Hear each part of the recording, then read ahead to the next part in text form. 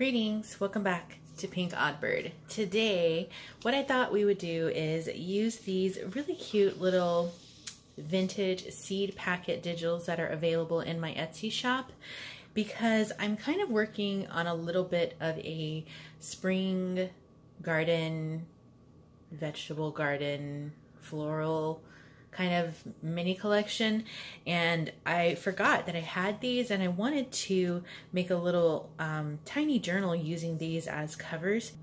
So I thought that I would come on today and make some little journals with you guys out of these, as well as some papers that I've been harvesting for a really long time, and we need to start getting some of this stuff used up. So let's go ahead and get started. So again, these are available in my Etsy shop. I will link it down in the description box below. And when everything is ready to go, I will make a story probably, or a post on the community board, and let you guys know when all this stuff is going to be going up. So let's get started. So I'm going to just start. I was originally going to attach 2 and 2 and just make them that way. But then I decided that I would rather, you know, just use each one of these as a journal cover, and so that way we'll have like 8 little mini journals to work with.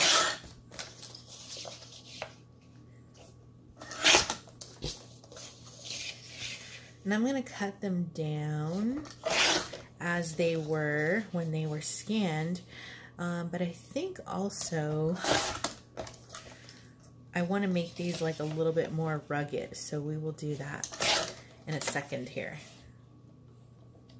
This one is a little tricky because the whole seed packet was white. I'm going to move these little cutoffs out of the way. I feel like this is part of the contributor to why your desk gets messy so quickly. Like, I'm convinced of it. So let's get it out of the way now. All right, so for these, let's see how tall these are. Let me grab my ruler. So there's 4 that are one height, and then 4 that are a little bit smaller. Okay, that's fine. So what I will do is measure these. So for these, I think I want to just use regular plain old cardstock. So I said 4 by 5. So 5 inches tall and 4 inches across, which means we need it to be 8 inches this way, and then 5, like that. Well, this is 4 inches. We'll work with this just because it's a scrap and I want to use that also, but we'll let this one be how it is. So I'm just going to fold it in half. Okay, so this will be kind of like this. All right, so I'm going to do this for the other 7. Well, minus the scrap. And I think I have another scrap. Yep, I have 2, and I'll show you how we can put these together. So 5 inches tall, 4 inches wide, so we can get 2 of them out of 8.5 by 11. I don't know if this is what I did the first time around, but if I didn't, this is what I should have done.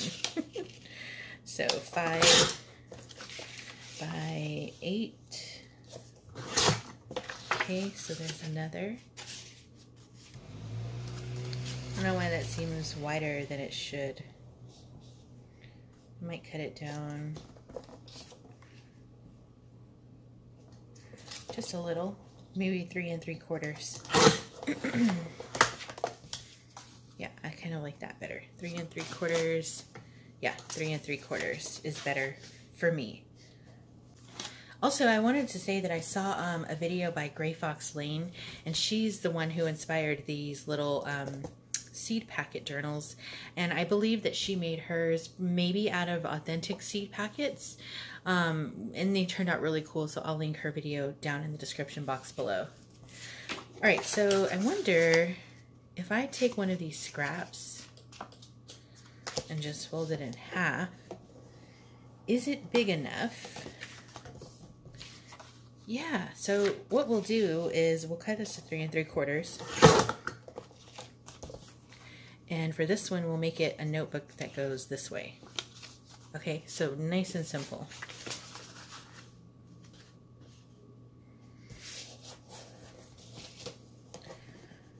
So I'm glad because that helps those scraps get used up. Okay, so these were the ones that were a little bit smaller. So I might need to cut this down a little bit more. Yeah, maybe to about, let's try 3 1/2. Yeah, 3 1/2 by 4 4/4, 4 3/4. Yeah. So 3 1/2 by 4 3/4.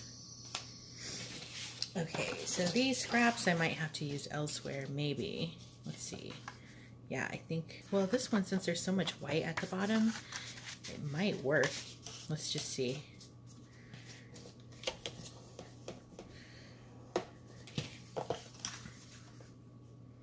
I believe so. Just have to cut off a little bit of that flower, but sometimes we make sacrifices. Okay, so that's cute. Yeah. So that'll be another, I mean, it could go this way too, but.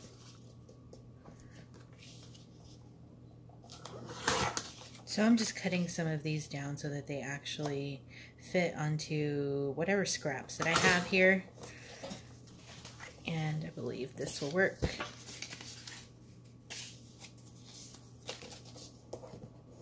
So cool, so I got the scraps used up as well.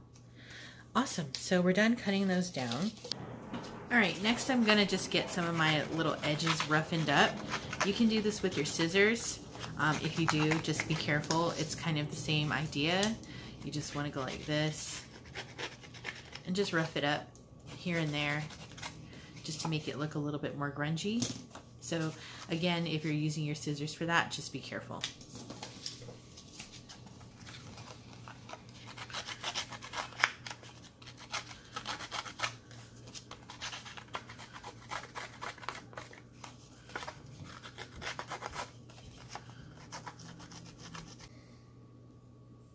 Some of the packets were a little,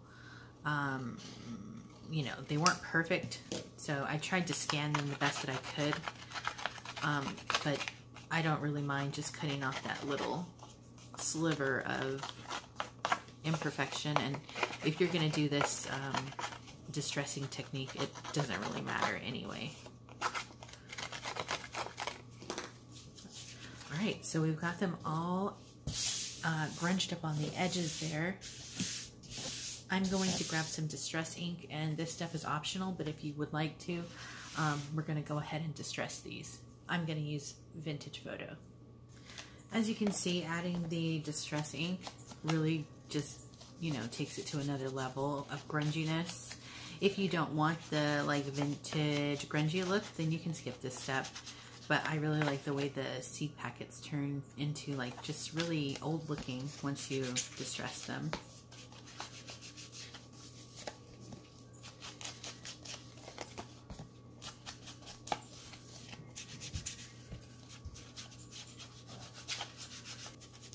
Are any of you gardeners out there? Are you guys all excited if you're in an area where it's springtime and you're able to get started on your garden? I know that I have a few friends who like to garden and stuff, and wondering if anybody else out there is a real gardener. I don't really do much gardening, but I would think I would like to learn eventually someday, because I do have some flowers that I particularly fancy that I would like to have in a garden of my own one day.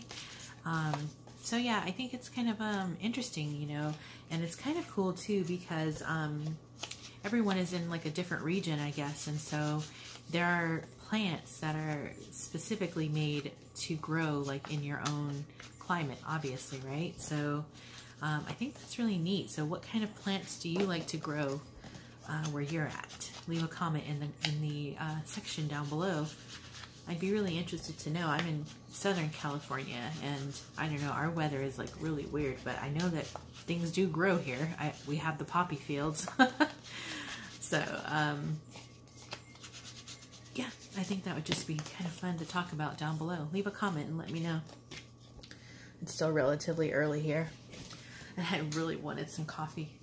All right, so next, I'm just gonna take a little bit of my glue stick and go around the perimeter of the back side of the seed packet and stick these down.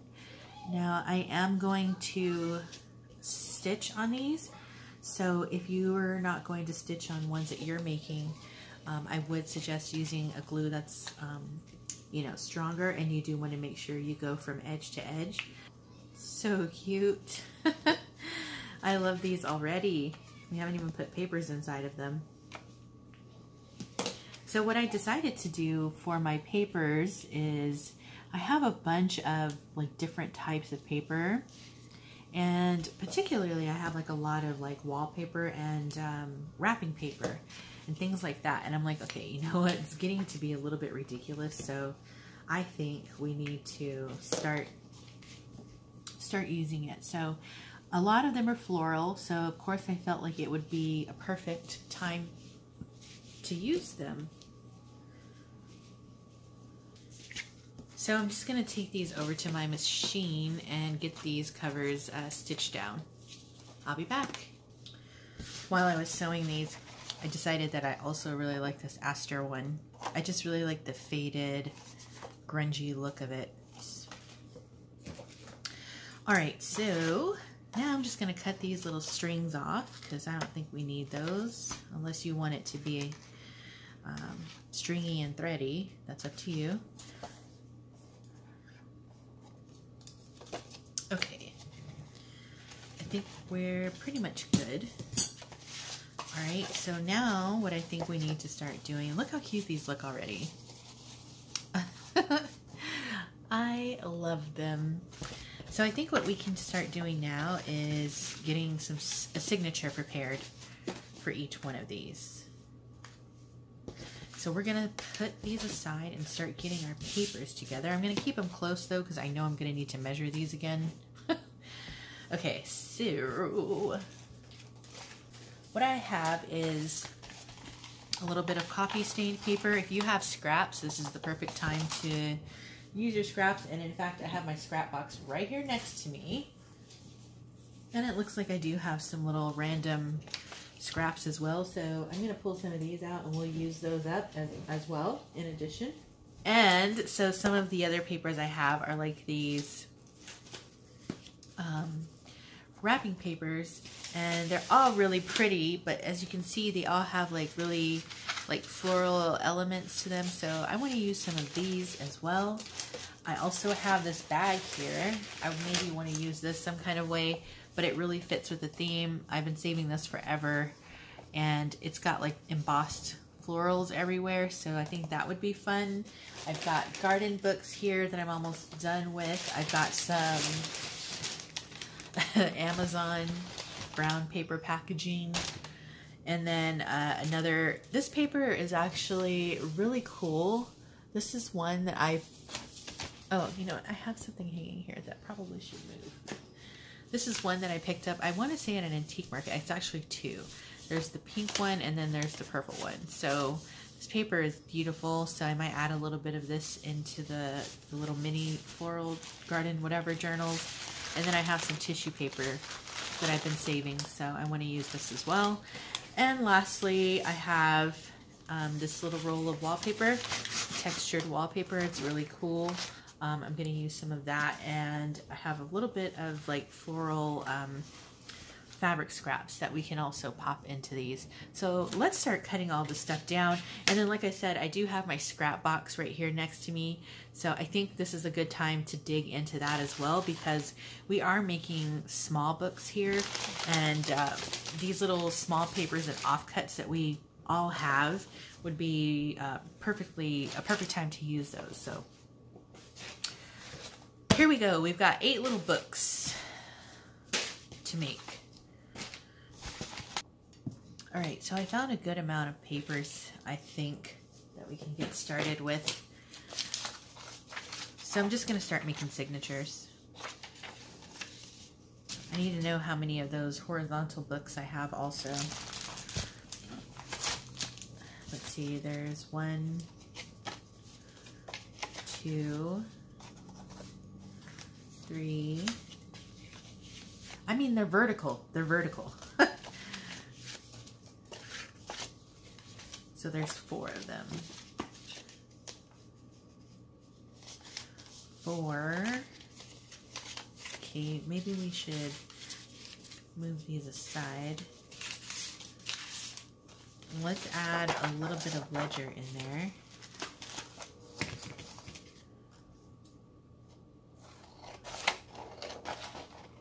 From 1922. Ooh. I will probably grab my tape to reinforce this because it's really old.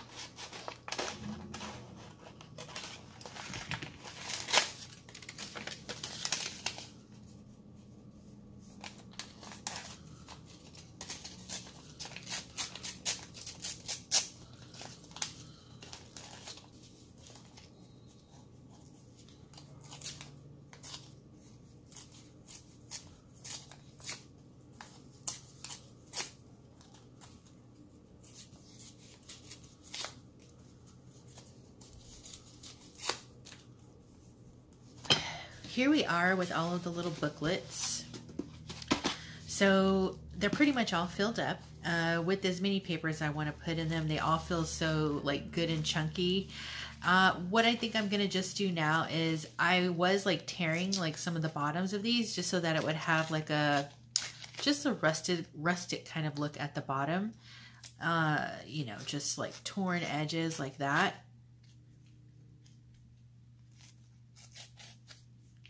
But I'm gonna take my trimmer and any pages that are sticking out like on the sides or the top and bottom, depending on what kind of booklet it is, I'm just gonna clean up the edges. So I'm just gonna grab my paper trimmer and do that now.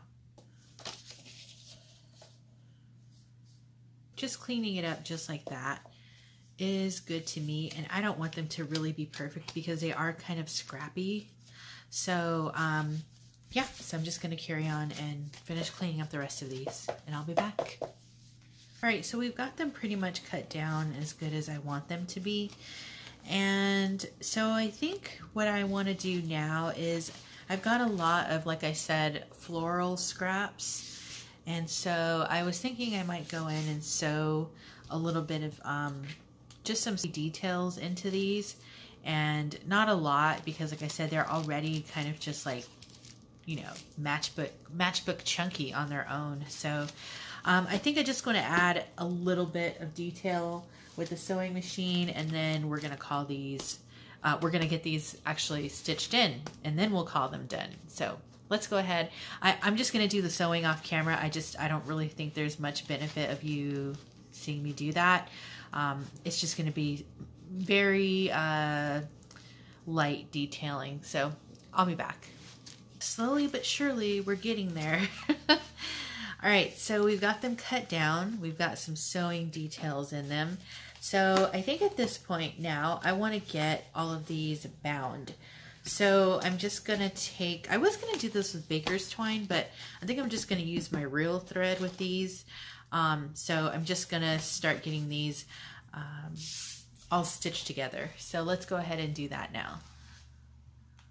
So you can get your little booklets bound up in whatever method is most comfortable for you. I am going to just do a simple 3-hole pamphlet stitch on these since all of them are relatively small books. So I'm just going to find my center, and actually, one second here. I have some bits of things out here from the rest of the garden books. So what I think is maybe like we'll take a little piece of paper here,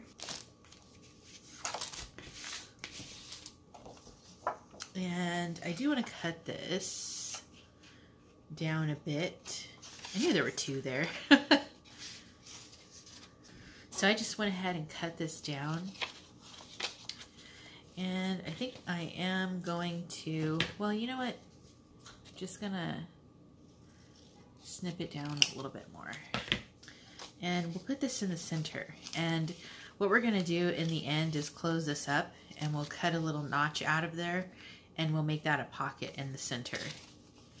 Okay, so once you have all of your pages in here placed in your booklet, so all I'm gonna do is take my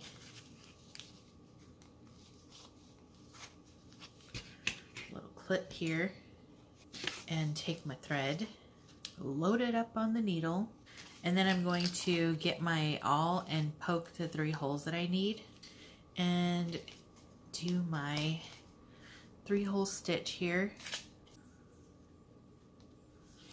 Okay. And then I am going to trim this little excess down.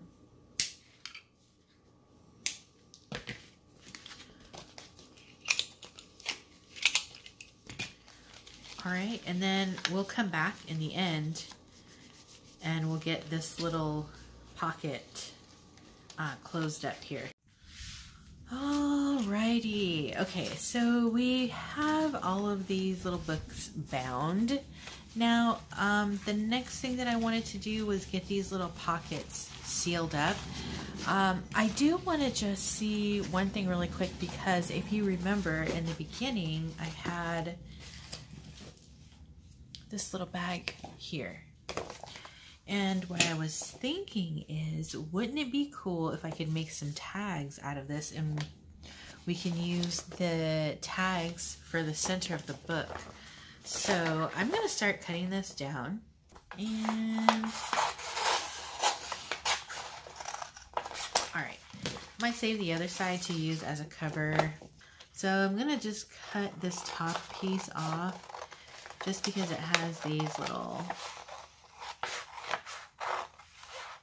notches where the string, where the rope is. And this piece is kind of really thick anyway, so we need to get rid of this.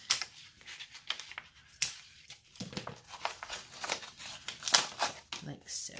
Okay, so here's what I'm thinking. I have my little tag making die cutter thing in here. I'm just gonna maybe start by cutting a strip of these out.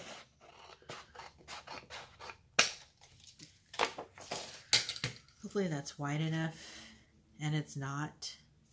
So here's what I think. So I've cut out a couple strips. Now I do have a lot of scraps that I believe will fit this die just barely. So here's what I think. If we kind of get an estimate of how long this tag is, like that. So if I put a little bit of glue, maybe,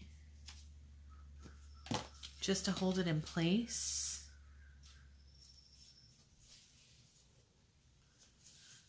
Okay, and then cut it down. I'm gonna put the die on.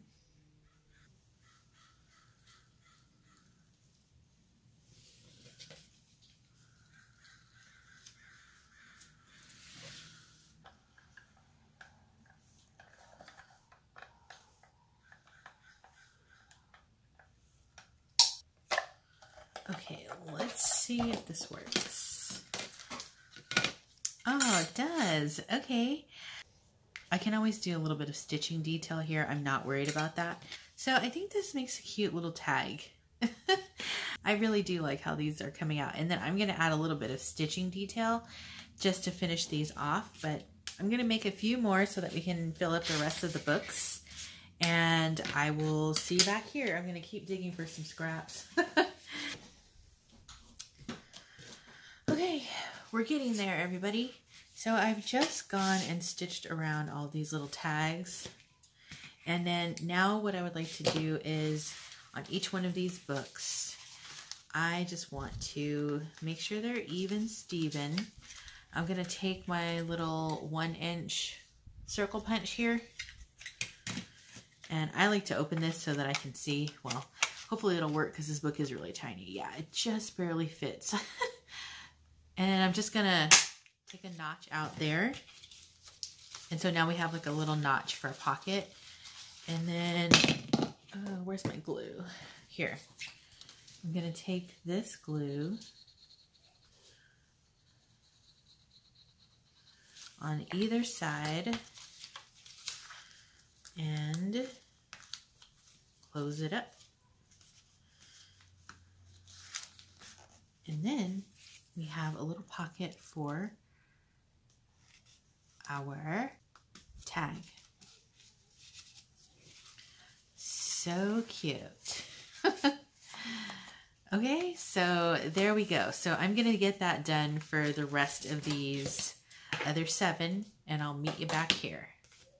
But the rest of these are all done for as far as everything that we did here on the video today. And these are really fun and easy, super simple to make. As you can see, you can make a few of these in a day just like I did. And like I said, I'd been wanting to make some of these for a while out of my little seed packet printables way back when I saw Gray Fox Lane make hers. So shout out to Gray Fox Lane for the inspiration. Definitely check her out, and check my Etsy store for these digital images if you would like to make some of these just like I have. So this, like I said, is going to be included in the little collection that I have of other spring and garden books. So more information on that is going to be coming up soon, and that is going to wrap it up for me for now. Be sure to stay tuned because you never know what direction this odd flock of ours is heading into. And until next time, toodaloo.